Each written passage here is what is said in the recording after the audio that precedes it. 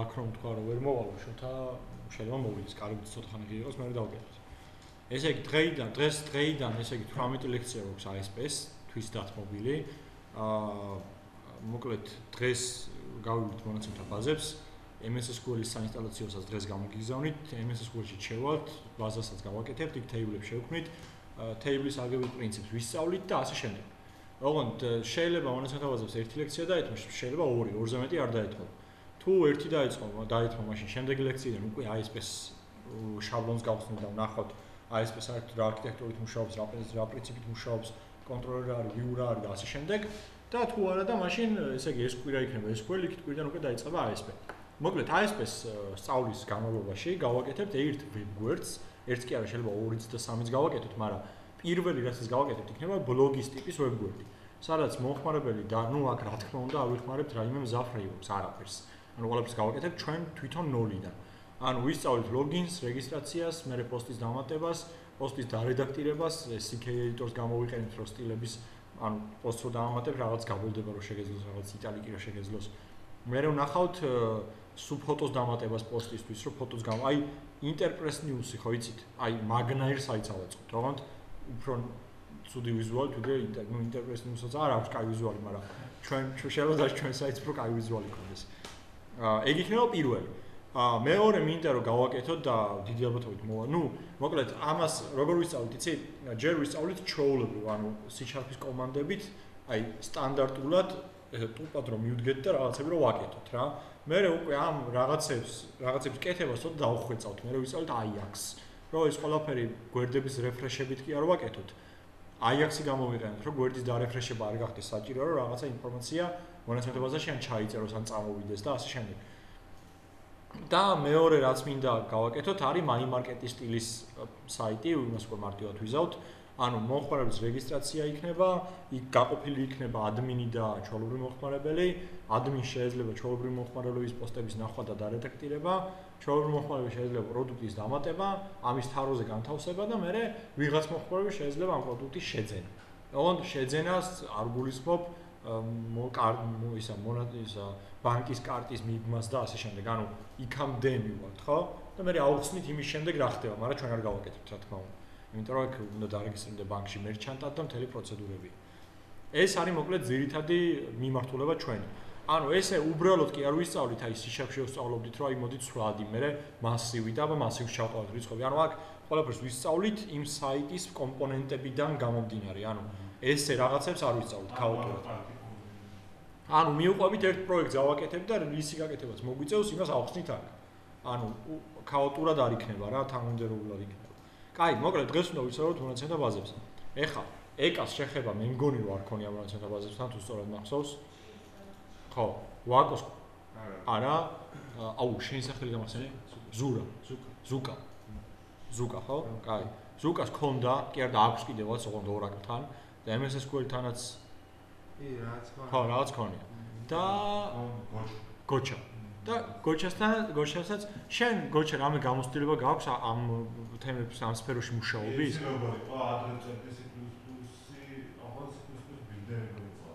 და როდის წერდი მაგას? რა ერთი და მე რაღაც შევწყვეტ პროფესია ვაფშე სხვა პროფესია წავედი. და აღარ ქონია. ეხლა რა პროფესიით ხარ? ეხლა რა ვიდი, რა ვარ რადიკალურად შეგიცვლია. ძალიან კაი.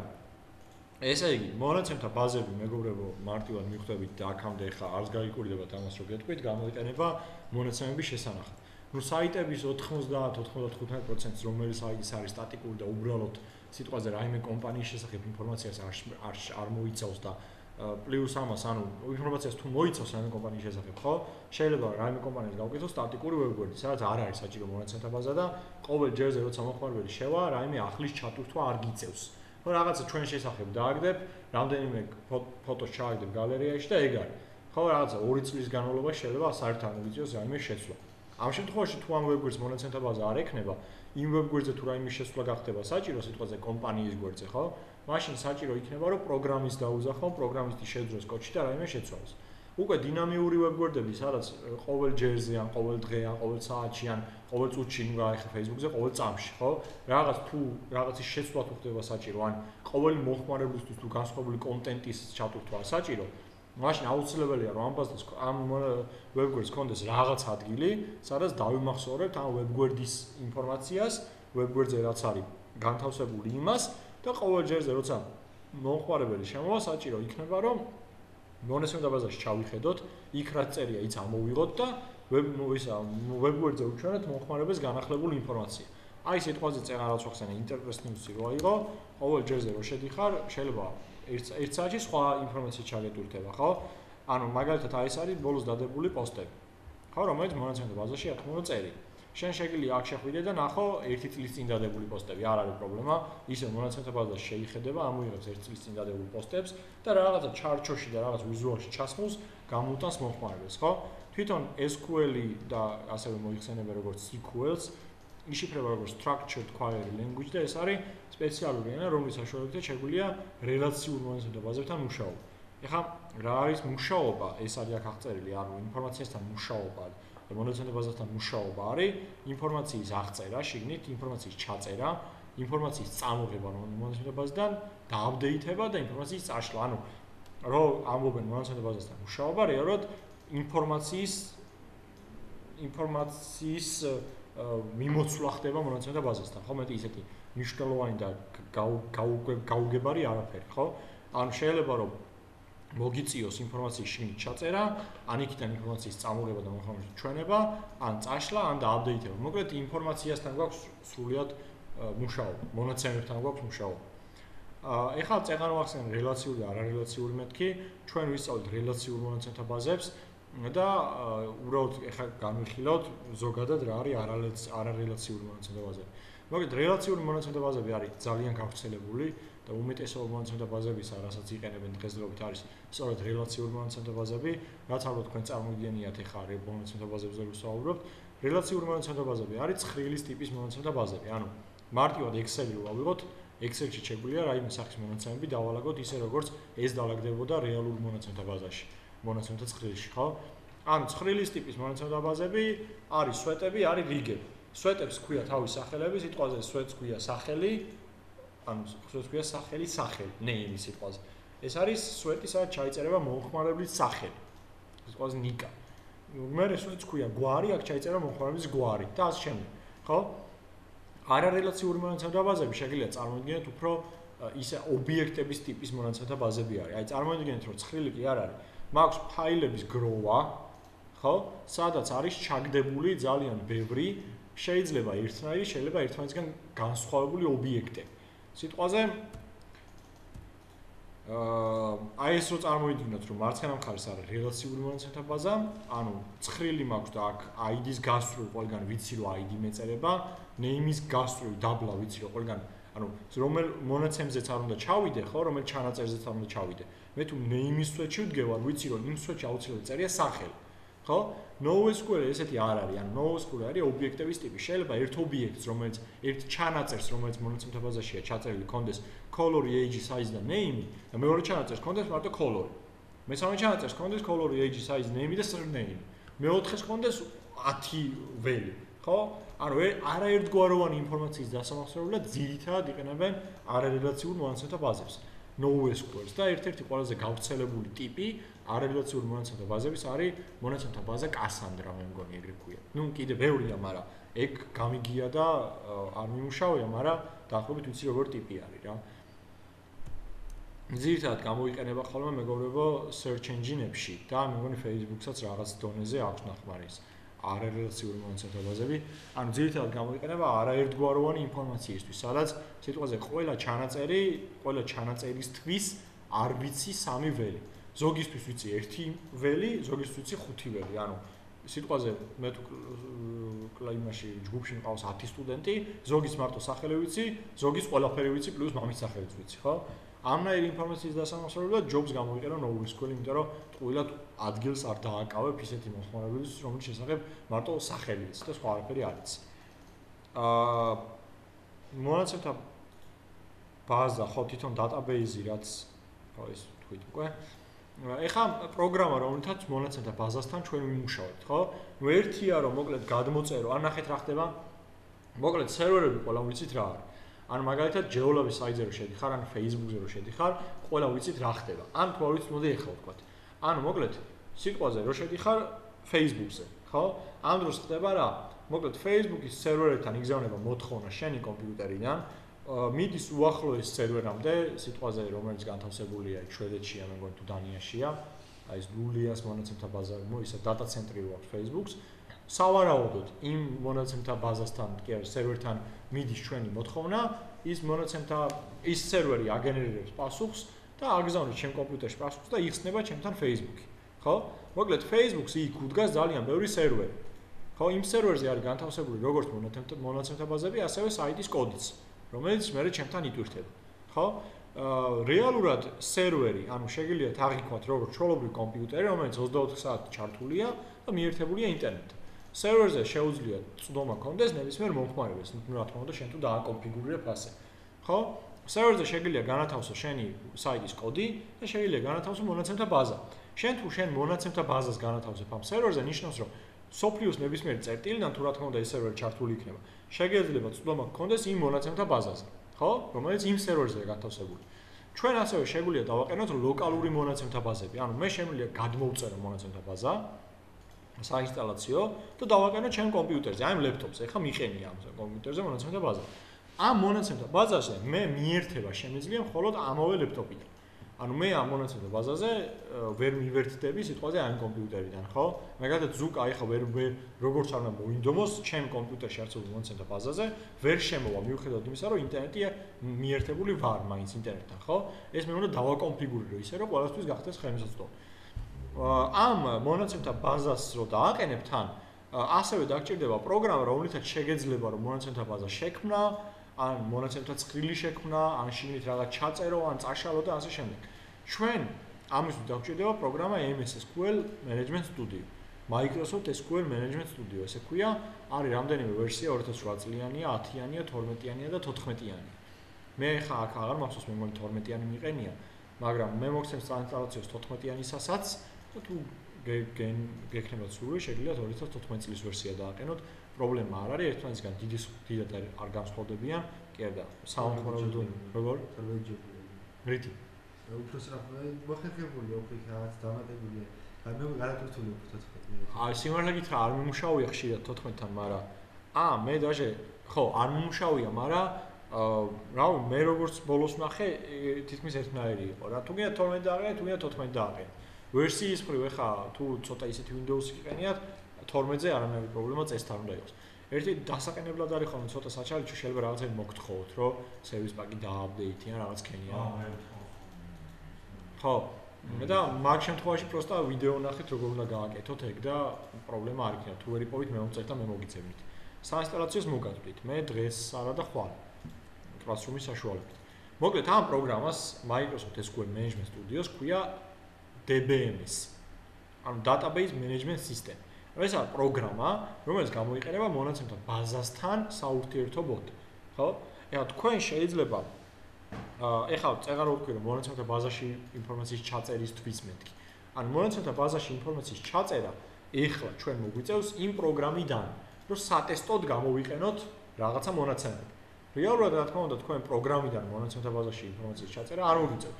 ეს ყველაფერი თქვენ უნდა გააკეთოთ კოდის საშუალებით საიტიდან, ხო? ანუ მერე უკვე. მაგრამ აქამდე სანამ ჩვენ რაღაცების გატესტვა მოგვიწევს ამ მონაცემთა ბაზაში, საჭიროა რომ შიგ რაიმე ინფორმაცია იყოს და ამ ინფორმაციის ჩაწერას მოვახდენთ სატესტოდ ჩვენ ხელით ამ პროგრამიდან, ხო? კიდევ გვაქვს მეგობრებო რამდენიმე ტიპი SQL მონაცემთა ბაზების, არის MySQL-ი, ეს MySQL-ი არის ძალიან ცნობილი მონაცემთა ბაზა, რომელიც ძირითადად გამოიყენება PHP-ის ვებგვერდებისთვის. არის, ну კიდევ სხვა, აი მაგალითად Oracle-ც, რომელსაც უკახმარობს სამსახურში, IBM DB2 და კიდევ ძალიან ბევრნაირი მონაცემთა ბაზა არის. ASP-სთან თვითონ ყველაზე კარგად ურთიერთქმედებს და ანუ შეთანხმებულ ანუ არ გიწევს მოკლედ ბევრი წვალება, რომ მიაკავშირო მონაცემთა ბაზა და გამოიყენო, რა თქმა უნდა, Microsoft SQL-ის, ხო? იმიტომ რომ Microsoft-ის არის C#-იც, ASP-ც მაგის პროდუქტია და MS SQL-იც მაგის პროდუქტია, ამიტომ პრობლემა არ აქვს ერთმანეთთან არანაირი. ეხლა მონაცემთა ბაზა უკვე ვთქვით და მონაცემთა ბაზა შედგება მონაცემთა ცხრილებისგან. ანუ ერთია რომ გაქვს რაღაც დიდი გამოყოფილი მეხსიერება შენ hard disk-ში, შენ კონკრეტულ კომპიუტერზე, ეხლა ვსაუბრობთ ლოკალურ მონაცემთა ბაზაზე. და ეს მეხსიერება რა რისგან შედგება, ხო? ეს პროსტა გამოყოფილი ადგილი ხო არა და შიგნით ფოლდერები ხო არ ყრია, ხო?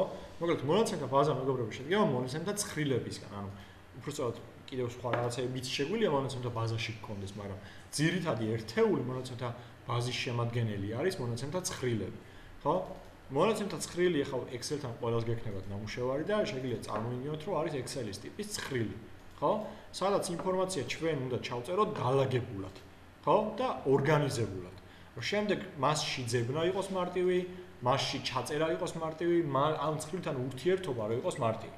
და ეს მონაცემები საჭიროა რომ იყოს ორგანიზებული და ლამაზად ლამაზად კი არა და დალაგებული, ხა.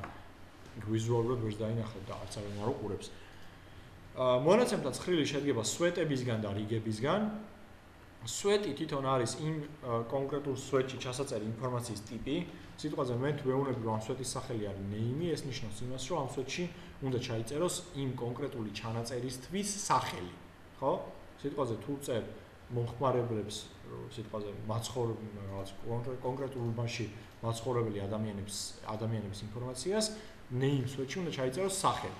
ახლა გვარი რო ჩაწერო, რა თქმა უნდა, მონაცემთა ბაზა მაგდენს ვერ გაანალიზებს და ვერ მიხვდება, რომ შენ გვარი ჩაწერე და errors ვერ ამოგიგდებს, რა თქმა უნდა, ამას თქვენთანაც მიხვდებით, მაგრამ ამ მონაცემთა ბაზის ძირითადი პრინციპი ეგ არის, რომ ინფორმაცია იყოს ორგანიზებული და დალაგებული და ძებნა რო იყოს მარტივი, იმიტომ რომ შენ თუ მოგინდება რომ გაიგო მე-1000 ჩანაწერის name სვეტში რა წერია, შეხედავ name სვეტს, მიხვდები რომ აქ სახელი უნდა ეწეროს და რეალურად ის ჩანაწერი, ის კონკრეტული ობიექტი იქნება სახელი და რაიმე სხვა. და ასევე გვაქვს მეგობრებო რიგები. რიგი თვითონ შეგვიძლია განსაზღვროთ, ან რიგი არის ეს, სვეტი არის ეს. თვითონ რიგი არის, რიგი განსაზღვრავს თითოეულ ჩანაწერს. ანუ სიტყვაზე თუ მაქვს მე მონაცემთა ცხრილში 10 რიგი, ეს ნიშნავს იმას, რომ მე მაქვს მონაცემთა ცხრილში 10 ჩანაწერი. ხო, ანუ 10 ადამიანის შესახებ ინფორმაცია. ამ კონკრეტულ შემთხვევაში. ეხლა აქ რა მაქვს? მაქვს სახელი, გვარი, ასაკი და წონა. ეხლა მოკლედ მონაცემთა ბაზის, მონაცემთა ცხრილის აწყობას რო დავიწყებთ ხოლმე, ჩვენ უნდა განსაზღვროთ სვეტები, უნდა განსაზღვროთ სვეტების რაოდენობა და სვეტების სახელები და ასევე საჭიროა რომ განსაზღვრო ამ სვეტში ჩასაწერი მონაცემის ტიპი. ანუ როგორც გქონდა C#-ში ყველაფერი ტიპიზირებული და ინფორმაციისთვის დაგჭირდებოდა კონკრეტული ცვლადის ტიპი, სიტყვაზე ტექსტუალურ ინფორმაციას მე ვერ ჩავწერდი იმ ტიპში, იმიტომ რომ ის რიცხვისთვის იყო განკუთვნილი. იგივე პრინციპით აქაც გვაქვს სვეტის ტიპები. მაგალითად, აი ამ შემთხვევაში პირველი სვეტი, ბოლოს წინა და ბოლოს სვეტი არის რიცხობრივი ტიპის, ამიტომ მისი ტიპი იქნება int და შუა არის შუა ორი არის ტექსტუალური ტიპის და იქნება envarchar ტიპის სვეტი, ხო? ანუ ეს envarchar-ი ამ კონკრეტულ შემთხვევაში შეიძლება წარმოვიდგინოთ როგორც string-ი, რომ C#-ში, ანუ C#-ი და დააკავშიროთ. უბრალოდ ახლა სხვაობა არის რაღაც. ეს არის ძირითადი ცვლადის ტიპები, სვეტების ტიპები, რომელიც გამოგვადგება ჩვენ შემთხვევაში SQL-ის მონაცემთა ცხრილის შესაქმნელად. არის varchar-ი და ეს ფრჩქილებში მეგობრები უწერენ ხოლმე რაიმე რიცხვს, ეს რიცხვი არის მაქსიმალური ზომა სიმბოლოებისა ამ კონკრეტულ უჯრაში. როგორც ჩავწერე 50, ნიშნავს რომ აი ამ სვეტში არსებული ჩანაწერები არ უნდა იყოს 50 სიმბოლოზე მეტი. კი და ვერც იქნება, იმიტომ რომ თუ მოინდომთ შევიყვანოთ 52 სიმბოლოიანი, errors ამოგიგებთ, გეტყვით რომ ამ strings მე ამ კონკრეტულ უჯრაში ვერ დავიტევ, იმიტომ რომ აჭარბებს ზომას. envarchar-ი არის string-ი ასევე n სიმბოლოიანი, ოღონდ ქართულ სიმბოლოებსაც შეიცავს, ეს ანუ varchar-ში მე ქართულ ტექსტს ვერ დამახსოვრებ, envarchar-ში უკვე ვიმახსოვრებ. int-ი არის როგორც C#-ში იყო integer იგივე ტიპის, მთელი რიცხვებისთვის განკუთვნილი ტიპი. bit-ი არის true and false, ანუ 1 ან 0, როგორც bool-ი იყო C#-ში. time-ი არის საათებისთვის, წუთებისთვის და წამებისთვის, ოღონდ ეს სპეციალური ფორმატი აქვს, მოკლედ ამას გამოყოფილი. date-ი არის წელი, თვე და რიცხვი და უნივერსალური ტიპი, რომელსაც ყველაზე ხშირად იყენებენ ხოლმე, არის daytime, რომელიც მილიწამების სიზუსტით აჩვენებს კონკრეტულ დროს, ანუ წელსაც, თვესაც, რიცხვსაც, საათსაც, წუთსაც, წამსაც და მერე მილიწამსაც. ყველაზე ხშირად create date ისა daytime ტიპი გამოიყენება ხოლმე, რომ მილიწამების სიზუსტით კონდეს დრო დამახსოვრებული. ეხა ეს ცოტა ადრე არის, მაგრამ მაინც გეტყვით, ანუ სახელების დარქმევა რო დაგჭირდებათ ცხრილებისთვის და სვეტებისთვის, ცხრილს საჭიროა რომ საჭირო კი არ არის, სტანდარტი არის ესეთი რომ გირჩევთ რომ დაარქვათ პატარა ასოებით და არ დაარქვათ მრავლობის რიცხვში. სიტუაცია თუ მოგინდებათ რომ დაარქვათ ცხრილს მომხმარებლების ცხრილი, შეგვიძლია დაარქვათ user პატარა ასოებით.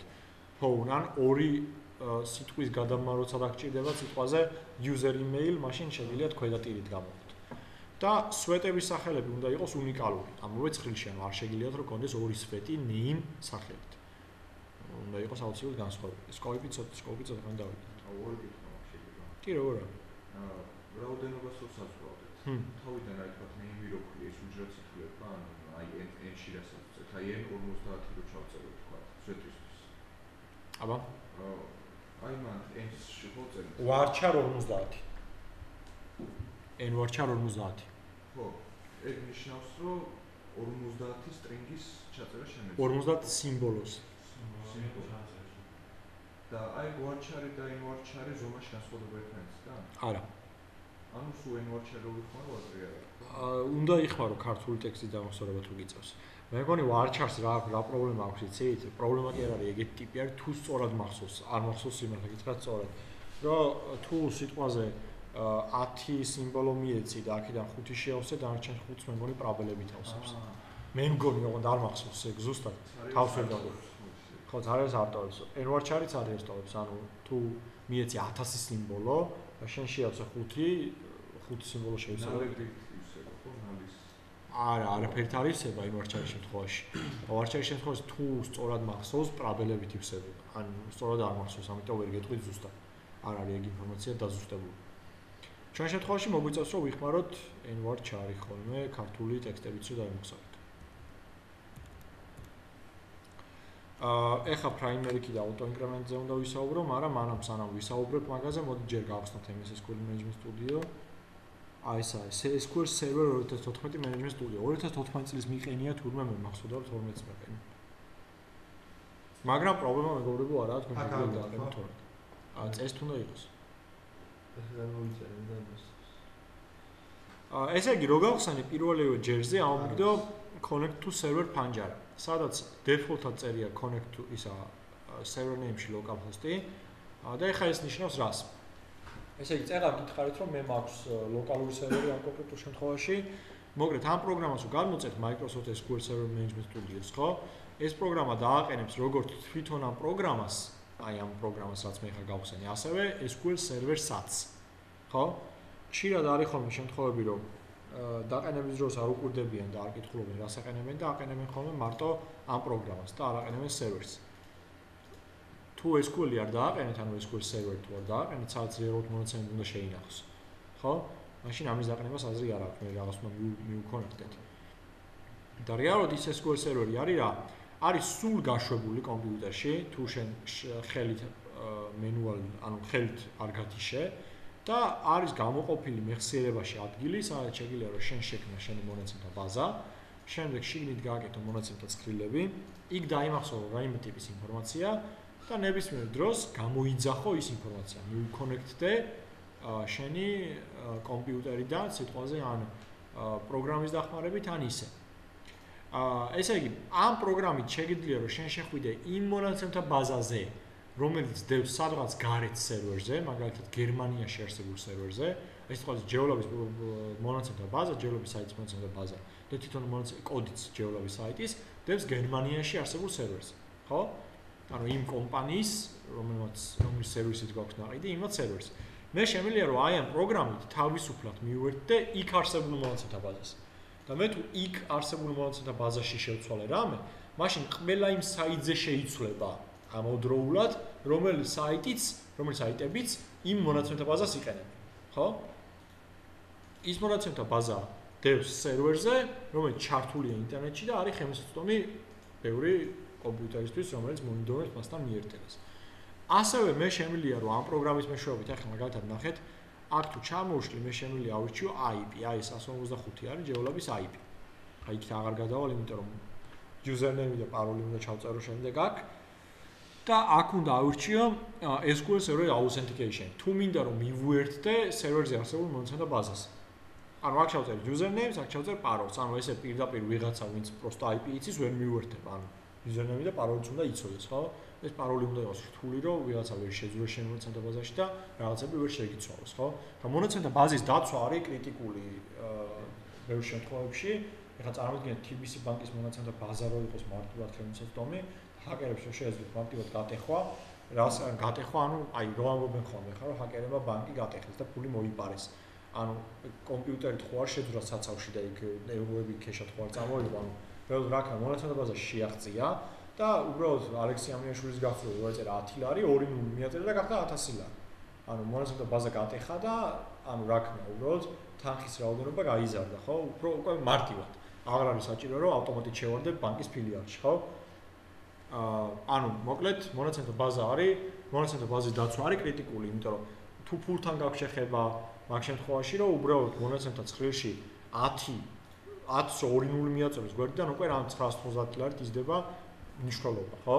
ეს რიცხვია, მაგრამ ეს თუ ლარია უკვე და ფულთან თუ გაქვს შეხება უკვე დიდი თანხა. ხო? ამიტომ მონაცემთა ბაზა უნდა ქონდეს მაქსიმალურად დაცული. აი სიტყვაზე ნებისმიერ ვებგვერდზე სადაც ყიდვა-გაყიდვასთან არის კავშირი. ხო, იმ შემთხვევაში მაქსიმალურად დაცულია ხოლმე სერვერი ჰაკერებისგან, იმიტომ რომ მონაცემთა ბაზა თუ გატეხა, იქ წერია აბსოლუტურად ყველაფერი.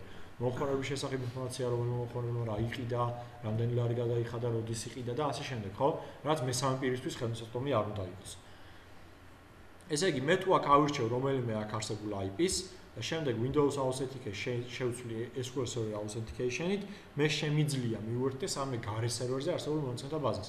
ეხლა მე მონაცემთა ბაზა მიყენია ჩემ ლეპტოპზე, რომელიც ეხლაც კი გაშვებულია, აი Task Manager-ში მეგობრებო შემიძლია შევიდე.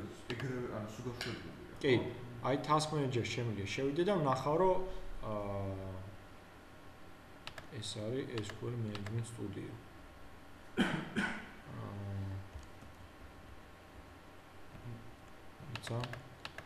ამას გავთიშავ. და ადგილს დეფოლტად ყოფს თუ ჩვენ ვთითებთ? თავისით ყოფს, კი.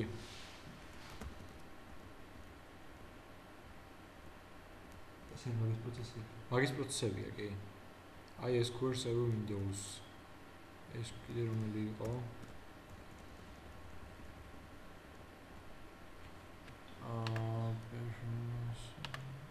ეს ერთი გიწევს. ხა.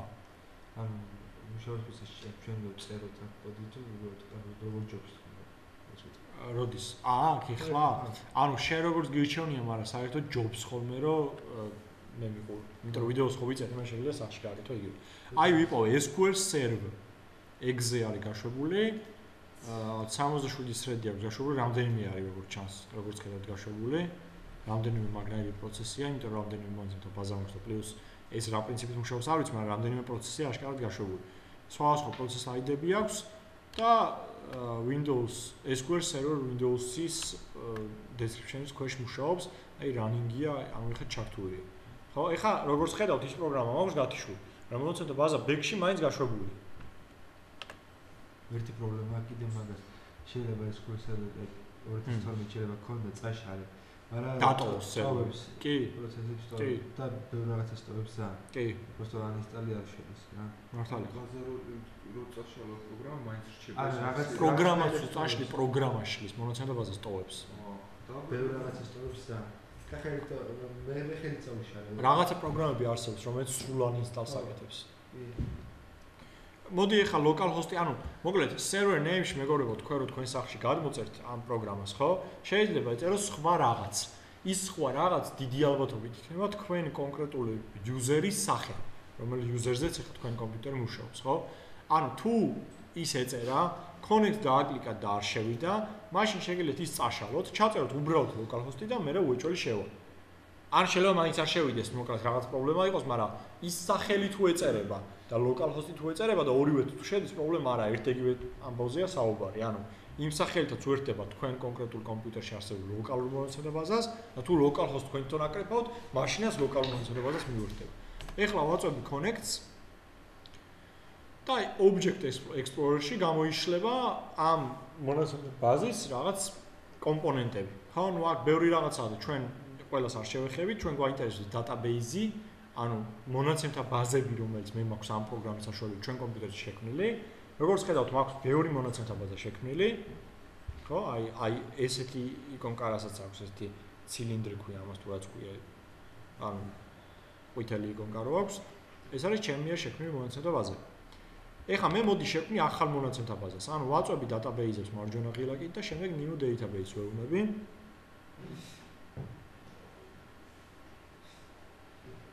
და აქ მეუბნება რომ დაარქვი სახელი შენ მონაცემთა ბაზას. დავარქმევ test geolab base. ხო? ნუ აქ მეუბნება რომ მოკლედ ან თავიდან row იქნება 3 მეგაბაიტიანიო თუ შეგნით რაიმეს ჩაწერო და შემდეგ შეგვიძლია გაზარდო 1 მეგაბაიტით ყოველ ჯერზეო. ეს არის default-ად დაყენებული ოფციები, ოფშენები და შეიძლება გაიზარდოს unlimited, ანუ სულ დაიკავოს სიტყვაზე შენი მყარი დისკი. ესეთი პრობლემა შევექმნა მე ერთ-ერთ სერვერზე, ერთ-ერთ ვებგვერდზე, მოკლედ მყარი დისკი გაიფსო. და რო დავიწყე ძებნა რატო იყო გავსებული, თურმე ერთ-ერთ table-ში იწერებოდა რაღაც მონაცემები, cache იყო, მომხმარებლისთვის იყო განკუთვნილი, რომლისთვისაც არსებობდა პროცესი, რომელიც ყოველ ღამე ამ მონაცემს შლიდა. მაგრამ ის პროცესი რაღაც მიზეზების გამო 2 თვე იყო გაჩერებული. ამიტომ ის გროვდებოდა და რო ვნახე ერთი table-ში იყო დაახლოებით 3 მილიონამდე ჩანაწერი და ამ 3 მილიონ ჩაწერს საერთოდ რაოდენობა ძალიან ბევრი ტექსტი იყო. ოღონდ base 64 ფორმატში იყო 282 გიგაბაიტი. და მოკლედ ამ table-მა გადააფსო ეს მონაცემთა ბაზა. კი არა, მყარი დისკი სულ დაიკავა. მოკლედ ამ სერვერის მყარი დისკი ამ მონაცემთა ბაზამ შეჭამა. მე რა ვქენი, ანუ ის table-ი წავშალე, ხომ და გამოთავისუფლებული იყო 282 გიგაბაიტი. მაგრამ მონაცემთა ბაზას მყარ დისკზე ისევ მაგდენი ეჭირა. ანუ ესე უჯრა როა იყო უბრალოდ ესე ჩაალაგო რაღაცეები, ხო? ანუ ჩალაგებული ხო იყო. მე 282 გიგაბაიტი წავშალე, ეს წაიშალა შულიდან. ხო? ანუ თავშედა ბოლოში ისევ იყო მონაცემები. და რეალურად ანუ 282 გიგაბაიტი მონაცემთა ბაზის საერთო მოცულობას არ დააკლო. მაინც დაიტოვა, ესე ამ პრინციპით მუშაობს, მოკლედ მონაცემთა ბაზა. შენახული ქონდა უბრალოდ, დარეზერვებული ქონდა. მე ამის ჩალაგება თუ მოუნდებოდა, შუაში ჩაალაგებდა. მე მინდოდა რომ გამონთავისუფლებულიყო ეს მეხსიერება და მიეცა ისე მყარი დისკისთვის, რომ უკვე კომპიუტერი ჭედავდა, საიტი ჭედავდა უკვე, იმიტომ რომ გადატვირთული იყო ძალიან სერვერის მყარი დისკი. და ამისთვის დამჭირდა შრინკის გაკეთება. ეს შრინკი არის პროცესი, რომელიც აქედან ვეკეთდება მონაცემთა ბაზას და რას აკეთებს, იცით? ანუ ბოლოდან იღებს მონაცემებს და წინ თავისუფალ ადგილებში ავაგებს. და რაც დარჩება, იმას გამოანთავისუფლებს. აძლევს ისე მყარ დისკს. და ნუ მე შემცირდა 30 გიგაბაიტამდე მთლიანად მონაცემთა ბაზის ზომა. და მე უკვე მისცა ჩვეულებრივ ის მონაცემები ისე მყარ დისკს და მყარ დისკმა, ანუ ხომ მივხვდით, ანუ ფოტო რო დაგემახსოვრებინა, ვერ დაემახსოვრებინა, იმიტომ რომ ადგილი არ არის.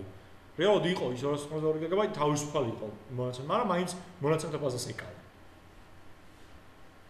ოკეის დავაკლიკავ და აი აქ გაჩნდება კიდევ ერთი ჩანაწერი, ამნაირი როგორცაც ახლა მე აქ ხედავთ, როგორცაც აქ ხედავთ და ეს შემდეგ ჩაუმშალო და უკვე მონაცემთა ბაზა შეგნით კიდევ რაღაცებისგან შედგება დიაგრამებისგან, ვიუებისგან, თეიბლებისგან და ამ შემდეგ.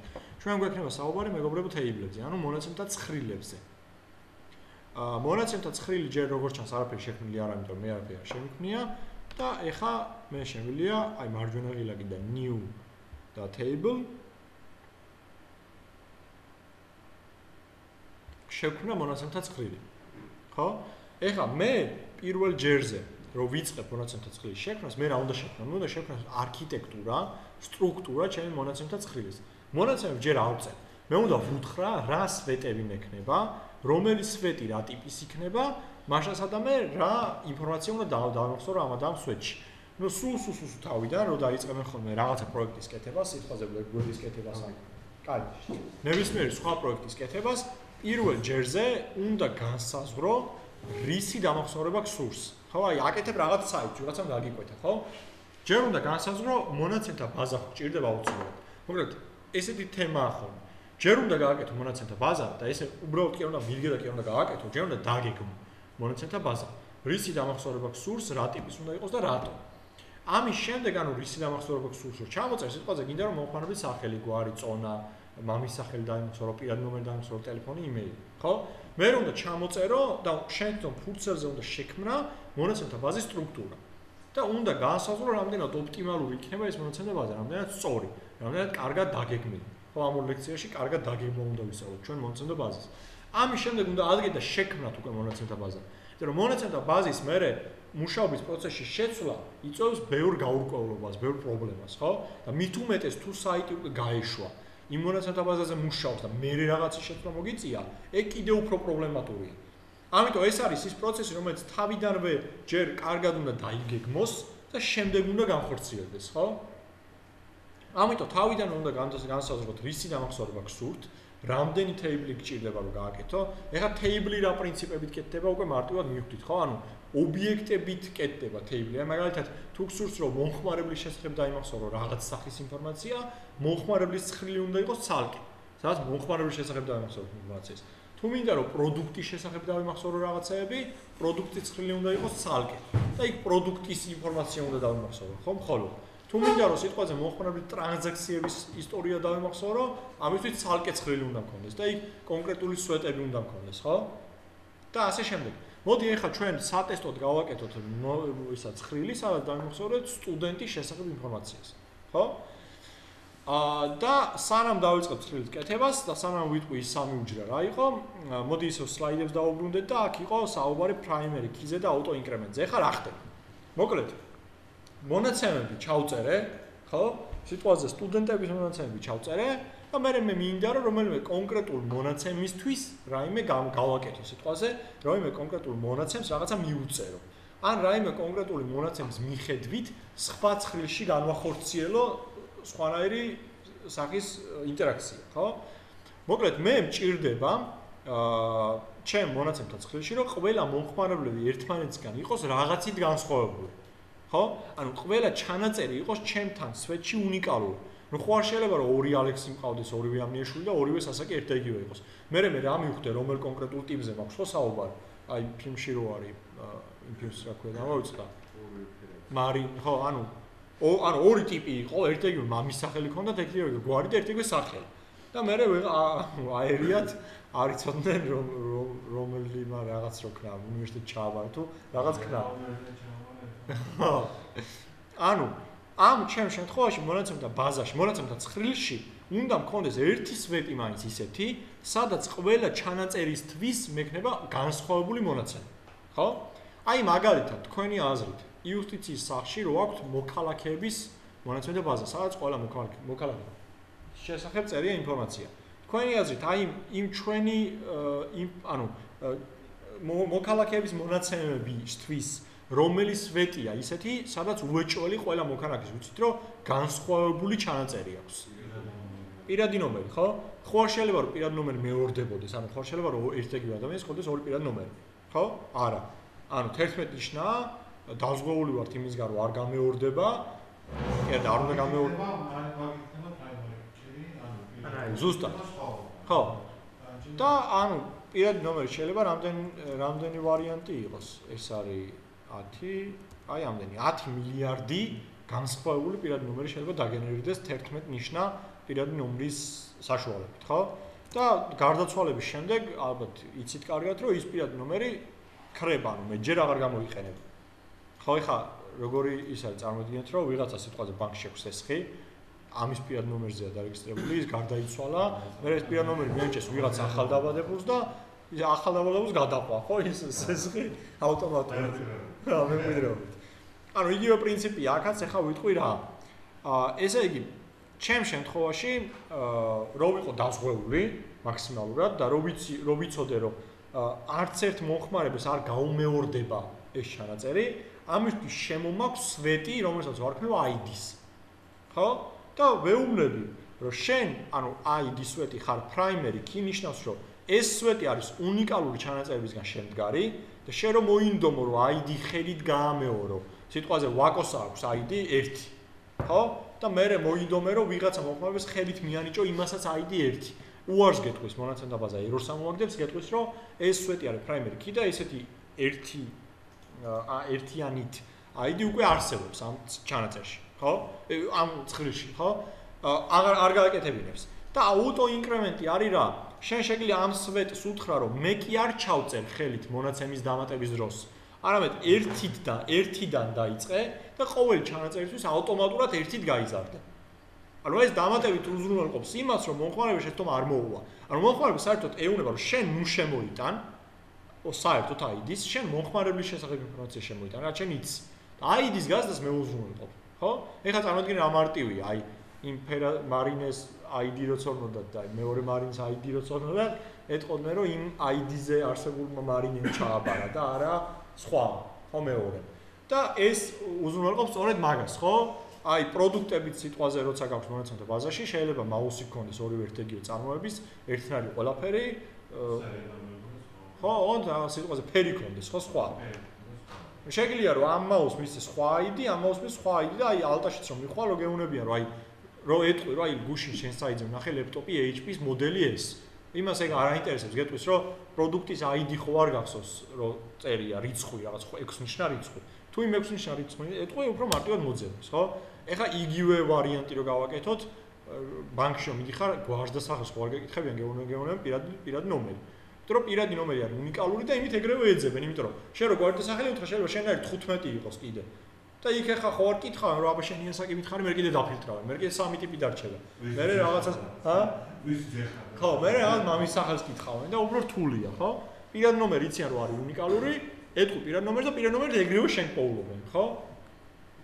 auto increment ტერმინი არის ეგ, რაც წეგან მე და ზუკა ვლაპარაკობდით, რომ ეუბნები რომ დაიწყე აქედან და ყოველ ჯერზე გაიზარდე 1-ით და მე არ შემოვიტან ამას, აიც მე არ შემოვიტან, SQL თავის დაკეთებს ამას. და primary key არის, რომ სვეტ თუ მონიშნავ primary key-ით, შენ ამით უზრუნველყოფ, რომ აი ამ სვეტში აუცილებლად იქნება ყოველთვის უნიკალური ჩანაწერი.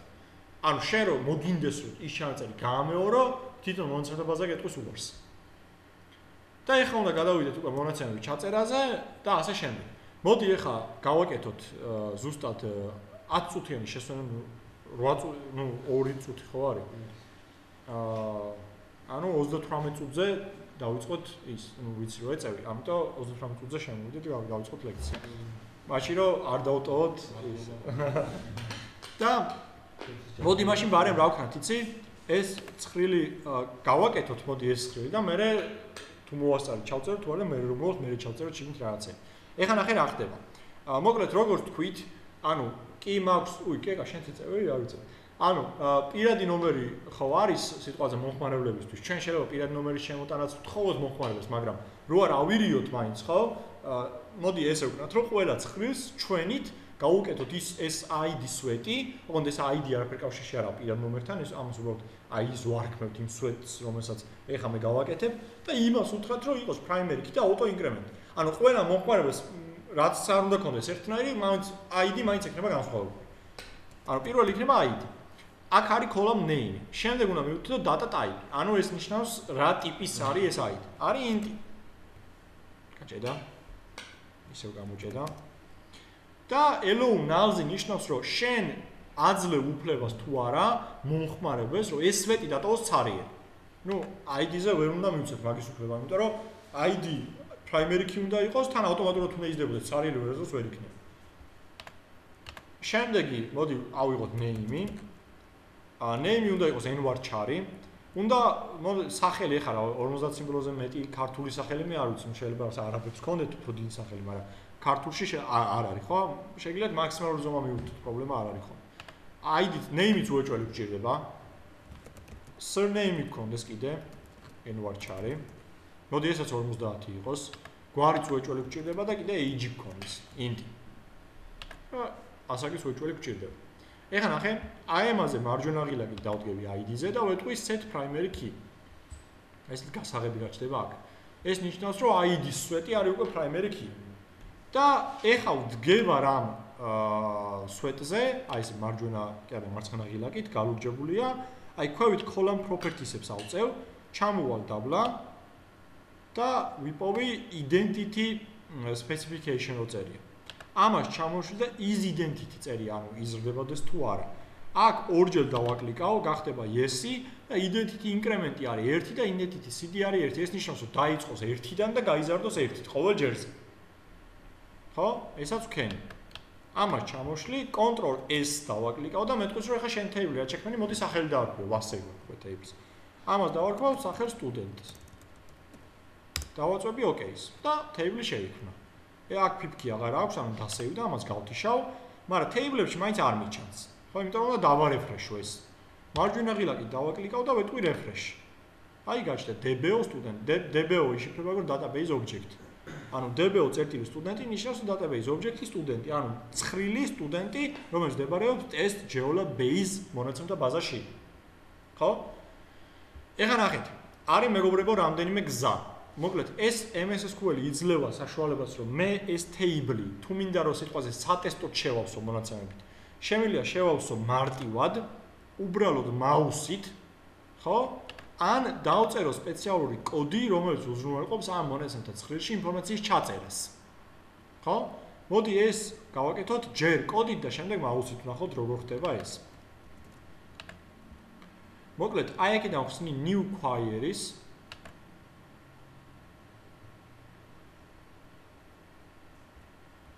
და აქ ვაკოპირებ ამ კოდს. Insert into და მე უნდა დავწერო table-ის სახელი.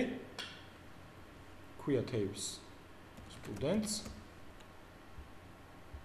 student უბრალოდ და მე ვეუბნები reb-ი უნდა ჩაწერო შიგნით. ოღონდ ეხა მე გადავცემ ერთ ობიექტს. ნახეთ როგორ ID-ს არ შევიყვან. string-ი ჩემთვის არის თითო ტოპჭყალით გამოყოფილი ტიპი. ალექსი ამნიაშვილი 24. ანუ ალექსი ამნიაშვილი 24 წლის. ერთი ობიექტს ვამატებ. ID-ს თვითონ შვებ. ნახე ხა აქ დავაკლიკავ executes. მითხრა რომ ერთ row შეეხო ეს ჩემი ბრძანება. შემდეგ double აუკრიფავ კოდს. select pipki from student. ეს ნიშნავს რომ დამისელექტი, ანუ წამოიღე ყველაფერი, pipki ყველაფერს ნიშნავს student ცხრილიდან. მოუნიშნავ ამას და მე დავაწვევი executes, იმიტომ რომ ესე რომ დავაწვევ executes, ორივე კოდი გაიშვება. რასაც მონიშნავ, თუ მე დავაწვევი executes, მარტო ის კოდი გაიშვება. და ქვევით result-ში წამომიღო კონკრეტულად იმ ცხრილის ყველა მონაცემი, ჩემ შემთხვევაში ერთი მონაცემი. ხო? ეხა ეს რომ კიდევ ერთხელ მოუნიშნო და execute დავაკლიკო, შემდეგ ეს რომ მოუნიშნო და execute დავაკლიკო. ეხა მყავს ორი ალექსიანიშვილი, ორი ვერტეგივე ასაკის, ოღონდ ID აქვს ორივეს განსხვავება. ხო? ანუ ID-ს ავტომატურად ზდის. და ეს ანუ ხელით რო გავიკეთებდი და კოდსაც დავნახავდი შეუძლია? ნახე, ხელით შეგიძლია გააკეთო ესე.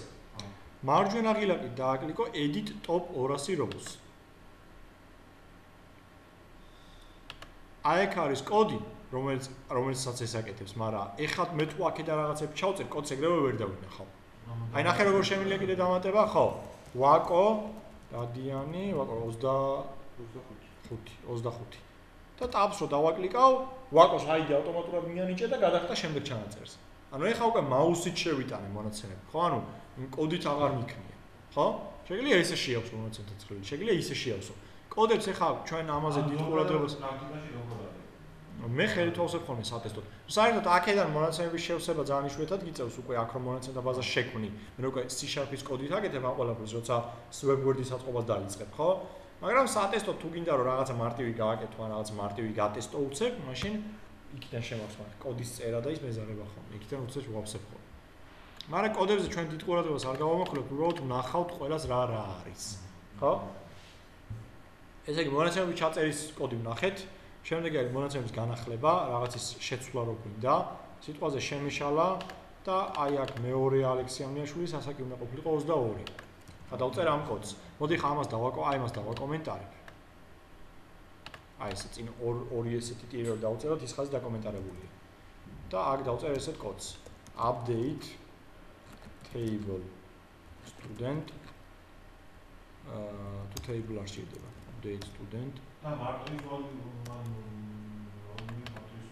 ნახე set ანუ მიანიჭე ასაკს 23 სადაც ID არის 2-ის ტოლი. ანუ ძალიან მარტივი ლოგიკური სინტაქსია.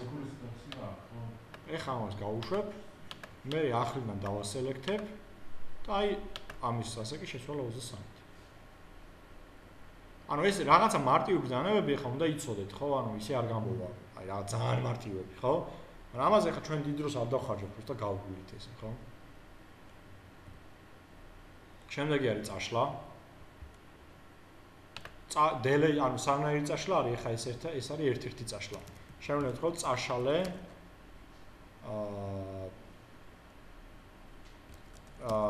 სტუდენტიდან სადაც ID არის 2-ის ტოლი. ნიუქვაირი დავაკლიკე. გავუშვებ, ერთი როუ შეიცვალა, დავასელექტებ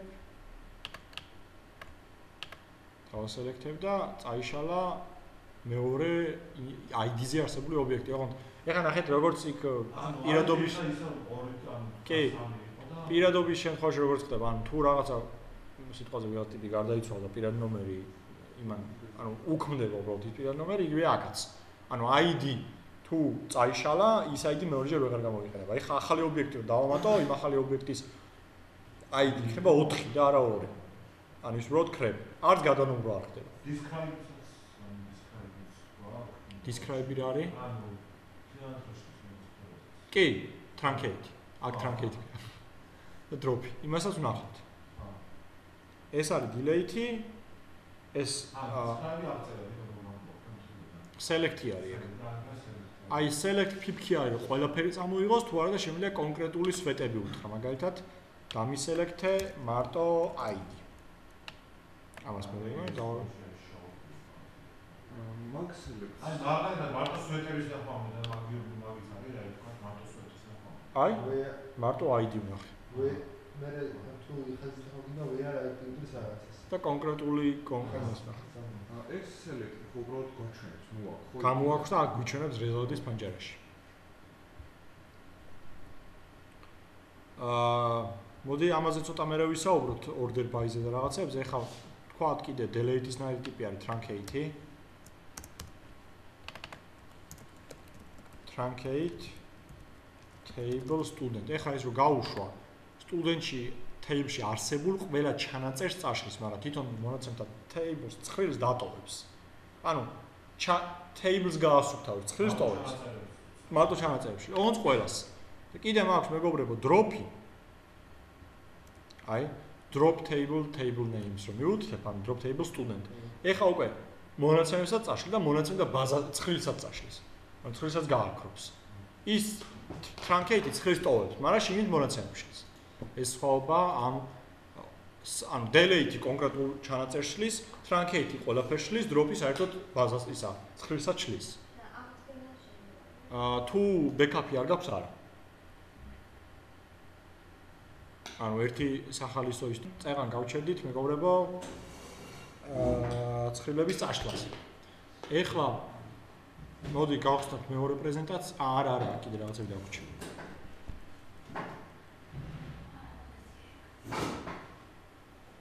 ეს ხელს ხوار გუშლის და ის ლუჯიზო. აი ეს შევა ხომ ხან შევა ხომ. მისაერთებლის ბრალია. აი შესაერთებლის ბრალია. ეხლა რო გავასწორი გასწორდ. ხო. მოდი წეღან რეებიც უნდა გვეჩვენებინა ის გავაკეთოთ delete ვქენით. ხო, ანუ შეგვიძლია მონაცემები მეგობრებო გამოვიტანოთ დალაგებულად. თქო, ეხლა ნახე მე რას ვიზავ. აქ ხო მე არ მაქვს ეხლა ბევრი მონაცემი. ამიტომ მაქვს სპეციალურად ანუ არის საიტი V3 სკული ქვია. სადაც შემიძლია რომ იმათ არსებულ მონაცემებზე გავტესტოთ ჩემი ბრძანებები. ნახეთ აქ აქვთ მოცემული მონაცემთა ცხრილები, რომელიც უკვე შევსებულია რეალური სატესტო მონაცემებით, ოღონდ რეალურად რაღაცები წერია შიგნით. მაგალითად მაქვს customer-ს ცხრილი, რომელშიც მაქვს აი ეს ინფორმაცია: customer ID, customer name, contact name, address, city, postal code და country. მე შემიძლია აი ამ ცხრილისთვის ახლა ზევით დავწერო კოდი და run SQL-ს დავაწვევი, შედეგი ვნახო აქვე. ამას მე ახლა რატო ვაკეთებ? იქ რო ის ჩემი სატესტო ცხრილი არ ვავსო, არ ვიწვალო მონაცემის მოფიქრებით და მე შევსებით, შემიძლია აქვე გავტესტო ყველა ის ბრძანება, რომელიც მე იქით უნდა ამეხსნა. თქვენც დავალებას რომ მოგცემთ, აქ მოგიწევთ გაკეთება, ამ სისტემაში. ესე იგი, წეგამი ნახე, ეხლა ნახეთ ცხრილი არის დალაგებული ჩვეულებრივ ზრდადობით, ხო? 1 2 3 4 აიდების მიხედვით, ხო? მე შემიძლია დავალაგო ის ცხრილი order by customer ID DSK. ეს ნიშნავს descending, ანუ კლებით. ეხლა რანეს გვაქვს რომ მივიცემ ეს ცხრილი გადმოლაგდება კლების ID-ის კლების მიხედვით. ხო?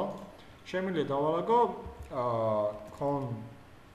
ეს იყო ისევ descending-ი და აქ ჩავწეროთ contact name. ანუ ვეუბნები რომ წამომიღე ყველაფერი customer-ებიდან, ოღონდ დამილაგე contact name-ის კლების მიხედვით. ეს ნიშნავს რომ ანბანური კლების მიხედვით, ხო? Z არის ბოლოში, მე არის Y, ისე Y, მე V და ასე შემდეგ. ეს ასე. ეხლა where keyword-ი შემიძლია ასე ვიხმარო, წამომიღე ყველაფერი, სადაც country არის პოლონეთის ტოლი. ანუ ვეუბნები რომ პოლონეთი სადაც აქვს ქვეყანის ველში, მხოლოდ ის ჩანაწერები წამომიღე. აი ერთი ჩანაწერი წამომიღო მარტო. აქ კიდე მე მგონი მაქვს German. არა. Germany იქნება, ხო. ხო, Germany. აი ბევრი მონაცემებია წამოღებული და ასევე შემიძლია ახლა ის კოდი გადავაკეთო ისე რომ უთხრა რომ წამომიღე რაოდენობა იმ მონაცემების, რომლის ქვეყანაც არის გერმანია. აქ ნახეთ როგორ შევცვლი count და ამ ფიფს ჩავსვავ ფრჩხილებში. ეხლა წამომიღებ 11-ს, ნიშნავს რომ 11 ჩანაწერის ქვეყანა არის გერმანია. შემიძლია წამოვიღო select contact name. ანუ contact name-ი წამოვიღე იმ პერსონების, რომელიც არის გერმანიის ქვეყნიდან, ხო? ამ სტილის ბრძანების დაწერა შემიძლია ძალიან თავისუფლად აქ. ეს იყო order by. ეხლა შემიძლია distinct-ით წამოვიღო, distinct არის უნიკალური, ანუ შემიძლია უთხრა უნიკალური ჩანაწერები ამ და ამ ველში. ხო? ნახეთ ხარ რას ვიზავ, ვეთყვი რომ წამომიღე distinct country customer ცხრილიდან. ნახეთ ხარ რას ვიზავს, უნიკალური ქვეყნების სახელებს წამომიღებს. ანუ ამით შემიძლია გავიგო, რამდენი ქვეყნიდან მაქვს მომხმარებელი ჩემს საიტზე, რამდენი ქვეყნიდან მყავს მომხმარებელი ჩემს საიტზე. ხო? ანუ customer-ებში ნახეთ რა არის, customer-ებში არის მომხმარებლები და გვერდზე აქვს ქვეყნები. ოღონდ გერმანიიდან მაგალითად 11 მომხმარებელი მყავს, ხო? მე იმ კოდით რომელიც წეგან მეწერა, შემიძლია ვნახო უნიკალური ქვეყნების რაოდისა, რა ქვია, ჩამონათვალა. ანუ 11 გერმანია რო ერთი არის distinct country ეხლა რომ ვნახო. აი 21 ქვეყანა არის. ხო? ანუ 21 ქვეყანიდან კი. კიდევ შემიძლია ლოგიკურად რო გადავაბა ბრძანებები, სიტყვაზე რაღაც წამოღების დროს, უთხრა რომ აქედან რომელი სიტყვაზე country უდრის ამას და ქალაქი უდრის ამას. ნახეთ, ანუ მე წეგან ხო წამოვიღე ყველაფერი გერმანიიდან. წამოვიღე ყველაფერი, სადაც ქვეყანა არის გერმანია. ხო, მაგრამ ნახეთ რამდენი ქალაქია ბერლინი, მენჰეიმი, მიუნხენი და ასე შემდეგ. ეხლა ვეთყვი რომ წამომიღე ყველა ის მომხმარებელი, რომელიც არის გერმანიიდან და ამავდროულად, ხო, and გადავაბო ბრძანებას.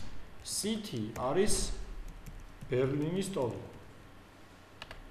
ხო? ეხლა უკვე წამომიღებს კონკრეტულად გერმანიის ქვეყნის მომხმარებლებს და ასევე მარტო იმ მომხმარებლებს, რომლის ქვეყანაც ბერლინი. ხო? შემიძლია ორ ესეთი ბრძანება ჩავწერო, სადაც country არის USA. ანუ ეხლა წავმიგებს გერმანიასაც და USA-საც. ორ არის ან ბრძანება. ხო, ანუ ანეს, ანუ წავმიგებ ქვეყნები, რომლის წავმიგებ მომხმარებლები, რომლის ქვეყანაც არის გერმანია, ან რომლის ქვეყანაც არის USA.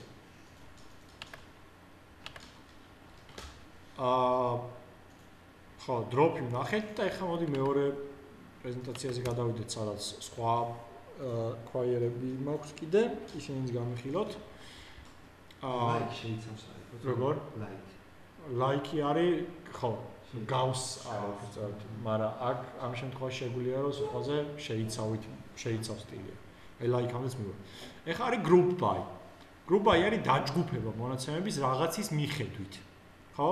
მაგალითად, აი ამ შემთხვევაში მაქვს მონაცემები, სადაც მაქვს სახელი, ხელფასი და ქალაქი და შეიძლება მეორდებოდეს ეს სახელი, ხელფასი და ქალაქი.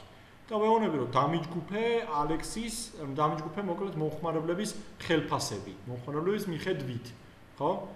აი ხა მაგალითად მოდი ჩვენ შემთხვევაში ვიპოვოთ ესეთი ჩანაწერი. უბრალოდ ჩვენ შემთხვევაში მოდი ვიპოვოთ რა იცი, order product. ხო, აი ნახე. ვეტყვი რომ დამიჯგუფე პროდუქტები მომწოდებლების მიხედვით, დამიჯგუფე ფასი პროდუქტებისა მომწოდებლების მიხედვით. აი supplier ID არის მომწოდებლის ID, ვინ მაწოდებს ამ პროდუქტს, ხო? აი ნახე, ჩემ შემთხვევაში როგორ არის ეს კოდი. წავმიღე სახელი, ჯამი ხელფასებისა ამ და ამ თეიბლიდან დამიჯგუფე სახელების მიხედვით. მე რა უნდა უთხრა?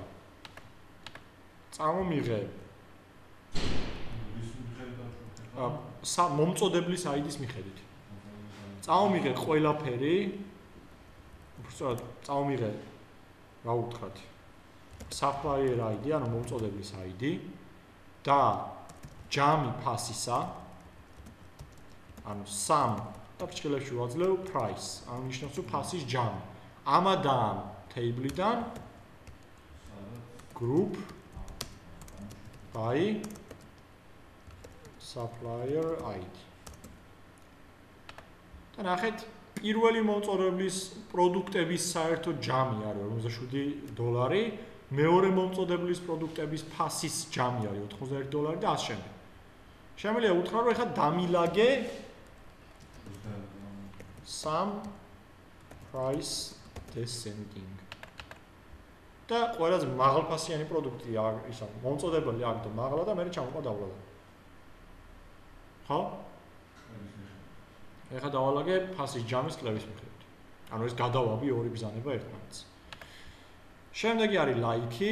Like-ი შემიძლია ვიპოვო კონკრეტული ჩანაწერები, ოღონდ შემიძლია სიტყვაზე განა მაინდა-მაინც გერმანია რო უდრის ის ქვეყანა კი არა, აი GT რო იწყება ის ქვეყნები რო აუმიყაროს სიტყვაზე. Like-ი შემთხვევაში მეგობრებო მაქვს ორნაირი სიმბოლო. ერთი არის პროცენტის ნიშანი და მეორე არის ქვედახაზი. ნახეთ როგორ შემიძლია რაღაცა წამოგება.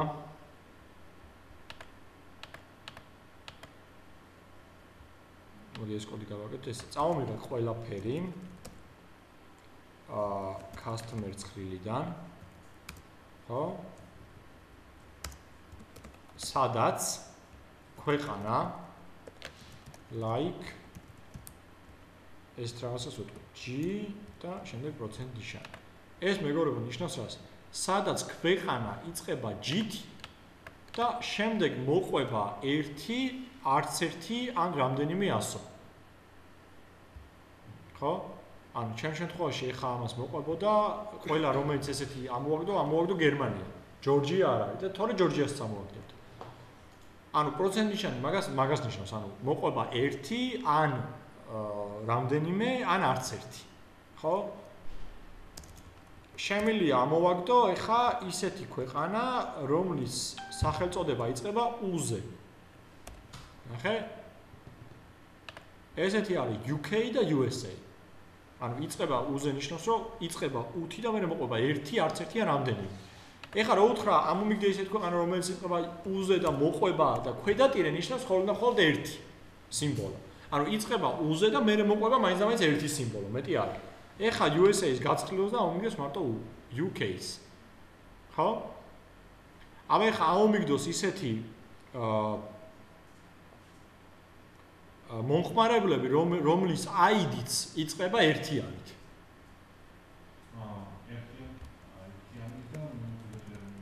სადაც customer ID like 1 აი 10 11 12 13 და ასე შემდეგ 19. ამათი ID-ები ამოიღე. ხო? აბა ეხლა ამ შემთხვევაში პროცენტი იგივეს მომცემდა, იმიტომ რომ 100-ზე ნაკლები. 100-ზე მეტი ყოფილიყო უკვე აღარ იქნება. აბა ეხლა თქვენ მითხარით, წირო დაუწერო გამახტა. როგორ? წირო დაუწერო. ქვედა ტირე? თუ პროცენტი. ქვედა ტირე. ქვედა ტირე წინ დაუწერო, ეხლა ამოგიგდებს მხოლოდ და მხოლოდ იმებს, რომელიც მეორეებს, არის. აბა ეხლა თქვენ მითხარით კოდი, რომლის საშუალებითაც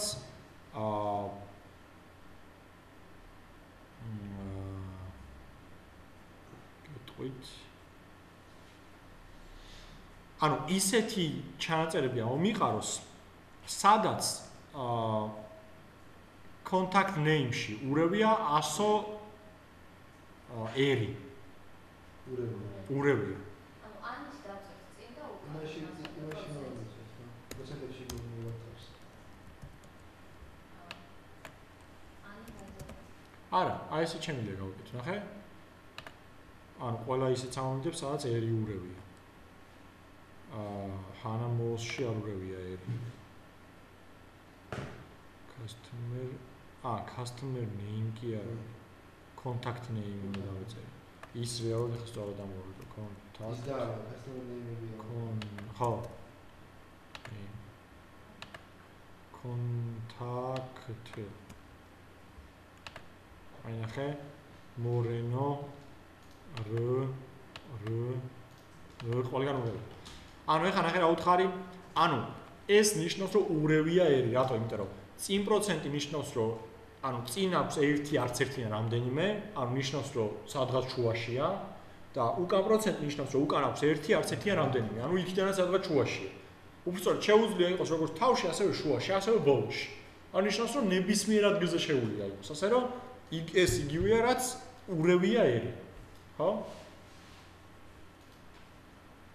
აბა რო გითხრათ ისეთი ქვეყანა რომლის ან ისეთი contact name რომლის სახელის მთავრდება O-ზე? მთავრდება? ხო.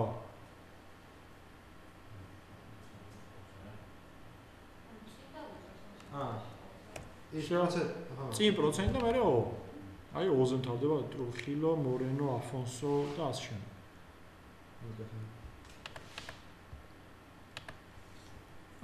ეს like-ის მაგალითებია. ანუ 200 და პროცენტი ნიშნავს რომ იწყება 200-ით, წინ 1-იანი, მერე 0.0 და პროცენტი ნიშნავს რომ იწყება რაღაც რიცხვით, მერე მოყვება 2.0 და მერე 1 არც ერთიან რამდენიმე, ანუ იწყება პროსტა რაღაცა რიცხვით, რომელიც არის სამნიშნა და აქვს 2.0. პროცენტი და 2 უკვე თქვით რაცაა და 2, 3 შუა გამოტოვება ქვედა ხაზი და 3 ნიშნავს რომ იწყება 2-ით, მერე მოყვება რაღაც 3 სიმბოლო და მერე 3. იწყება 2-ით, თავდება 3 და შუაშია უეჭველი 3 სიმბოლო. კი. რამდენ ქვედა? კი. ან შეიძლება რიცხვი ქონდეს, ან შეიძლება 100, ანუ რაღაც სიმბოლო. count-ი მეგობრებო შეგიძლიათ რომ დათვალოთ სიტყვაზე რაღაცა უნიკალური ქვეყნების რაოდენობა, რაც წეგანთ იდეაში ბოლომდე არა, მაგრამ გავაკეთეთ. შემიძლია დავითვალო უნიკალური ქვეყნების რაოდენობა, distinct country, customer ცხრილიდან. ნახე? ეხლა მომიგო რიცხვი 21, ანუ 21 უნიკალური ქვეყანა აქვს. შემიძლია დავითვალო უნიკალური ქალაქების რაოდენობა. 79. სულ 91 ჩანაწერი მაქვს, ანუ რამდენიმე ქალაქი მეორდება. ხო.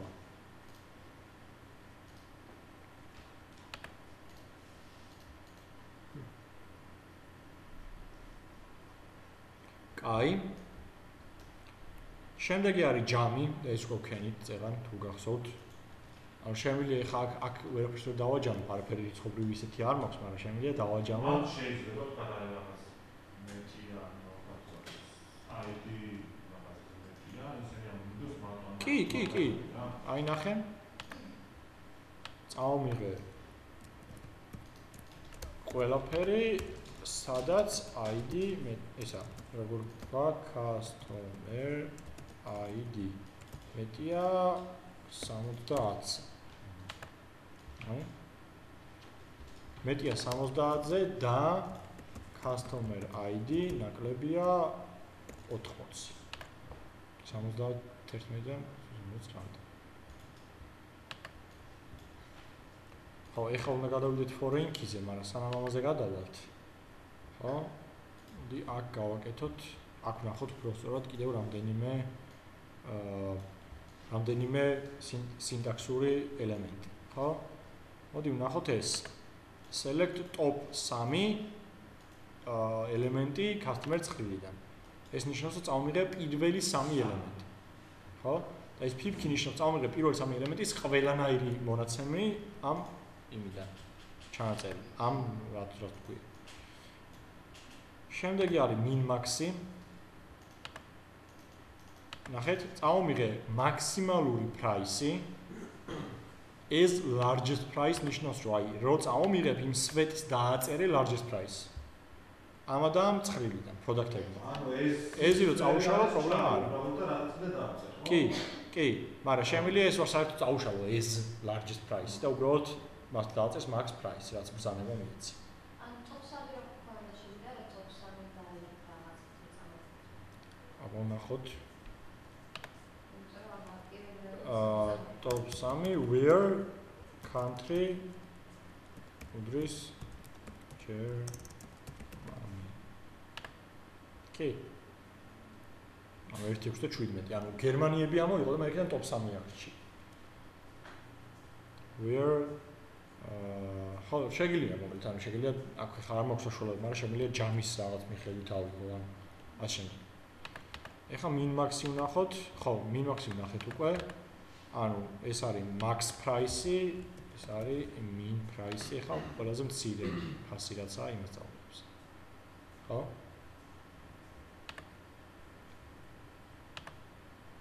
ხო, count-ი ვნახეთ, არ გვინახავს average. Average price, საშუალო ფასი, დაითვლის ავტომატურად. ხო? აქ შეიძლება მივწერო as average და ამას დაარქმევს უბრალოდ average-ს. count-ი და 3 ვნახეთ, like-ი ვნახეთ. between join-ები არ გვინდა, having-ი, union-ი არ გვინდა, group by ვნახეთ, მაგრამ მოდი კიდევ ერთხელ ვნახოთ. აქ უფრო ლოგიკურ მაგალითზე იქნება გამოყენებული. აბა ეხლა ამ კოდს ვინ წამიკითხავს, ვინ მეტყვის. აი რა, ანუ წამიკითხავ კი არა, აი რა მოაქვს ჩვენი ენაზე რო ვთქვათ.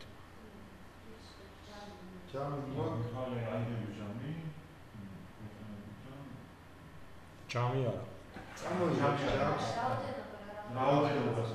აიდების რაოდენობა სასწრაფო არის. ნახე, ქვეყნების მიხედვით მოაქვს მომხმარებლების რაოდენობა.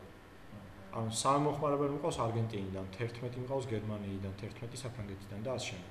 აბა ეხლა ეს კოდი ისე გადავაკეთოთ, რომ დაალაგოს ყველაზე ზევით დამიწეროს ყველაზე მეტ მომხმარებლიანი ქვეყანა. Order by where Order by where no order by where აღარ უნდა. ხო, order. მერე? რის მიხედვით უნდა დავალაგო? რის მიხედვით? ანუ ყველაზე არა, count customer ID descending. აი ამერიკას ქონია ყველაზე მეტი მომხმარებელი. ეხლა ვეთქვი რომ select top 3 ის ტიპიკა არა ფიფკი არ უნდა. ეხლა იმიტომ ვერ გითხულობს, ფიფკი არ უნდა. რომ ვერ მოაქვს კონკრეტულად ის 3 ჩანაწერი. იმიტომ რომ მე ბრძანება შევუცვალე ისე რომ რაც იქ ეწერა ისენი კი არ მომაქვს, მე თვითონ ვადგებ უკვე ცხრილს და მაგის ბრალი. ანუ ვერ ეთყვი რომ როგორ? ხო, ანუ ვერ ვეთყვი რომ 3 ჩანაწერი წამომიღე, მე რაც გითხარი კონკრეტულად ისენი. ანუ მაშინ მთლიანი ჩანაწერი უნდა წამოღებინო, ნახე? მაგრამ ეხლაც არ იქნება ეს სწორი. იმიტომ რომ ვალაგებ რაღაცებს. მოკლედ top 3-ს ვერ წამოვიღებ ისე როგორც ახლა მე ვიხავ კენი. მაგრამ შემიძლია უთხრა მე სადაც count customer ID მეტია 10-ზე. ეს top 3 ისე მიწერია. ესაც უნდა წავშალო. Where აქ არ უნდა. Group by country. არც აქ.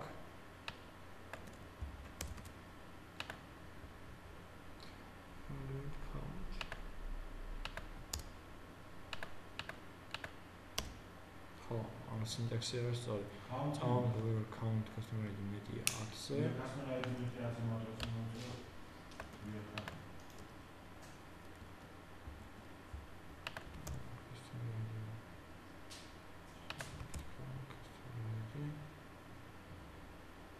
Where is sarfera?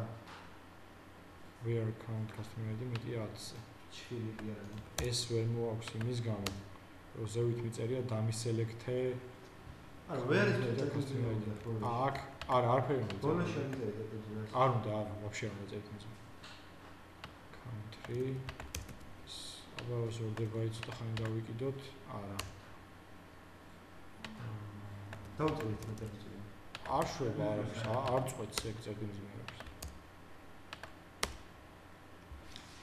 ნუ მოკლედ რაღაც ბრძანებები არის რომ ერთმანეთთან ვერ ანუ სინტაქსი როგორც სინტაქსი იყოს ისაბში სინტაქსურად რომ ვერ ჟდებოდნენ ერთმანეთში იგივე პრინციპია აქაც ანუ ლოგიკურად უნდა დააგვიყვო ბრძანებები და ეხლა აქ ვერ მოაქვს ეს იმიტომ რომ ვეუბნები წამომიღე რაოდენობა customer ID-ების და ქვეყნებთან თანაკვეთ ანუ customer ID და მერე ქვეყანა და customer-ებიდან count ხო ეს რო წავშალო, ეხლა ჩვეულებრივ გამოგვაქვს.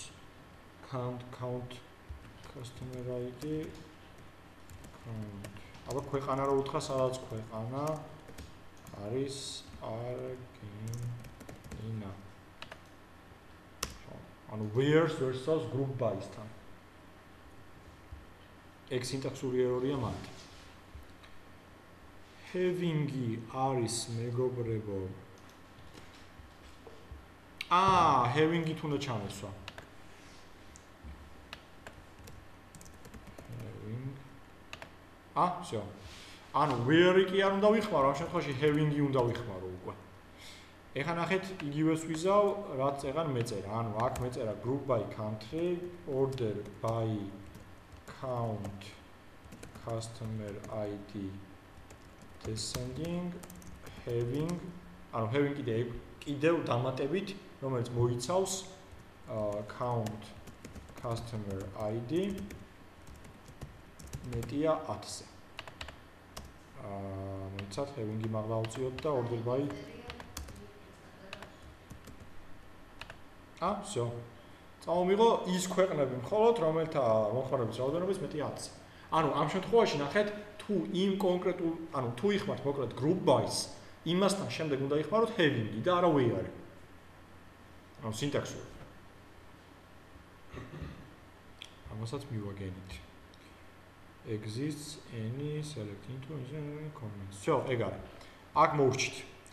კაი, მოკლედ ჩვენ ეს მოდი მოვიქცეთ ესე.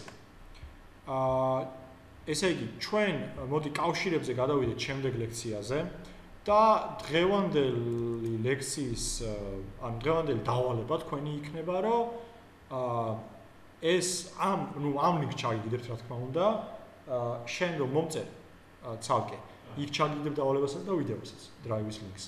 ანუ მოკლედ გეტყვით რაღაცა კონკრეტულ ბრძანებებს, სიტყვაზე გეტყვით რომ წამომიღე ესა და ეს, ესა და ეს, ესა და ეს და თქვენ უნდა გამომიგზავნოთ ამ თეიბლების მიხედვით დაწერილი კოდები. აი, გეტყვით რომ სიტყვაზე წამომიღე employee table-დან ისეთი მონაცემები, რომლის note-ის რაღაცა არის სიტყვაზე. Classroom-ში. შენ classroom-ში ხარ? ნახდათ? ჩემ classroom-ში. თუ არა და Facebook-ზე მომწერე კოდს გეტყვი, დაუჯოინდი და classroom-ში ნაყოფი ხარ? იცი როგორ უნდა იხმარ? კაი. ანუ მომწერე კოდს გეტყვი და იქ გამიტვირთე ის დავალება. მე რასაც იგდმე დავდებ. ხო? რომ მონაცემთა ბაზები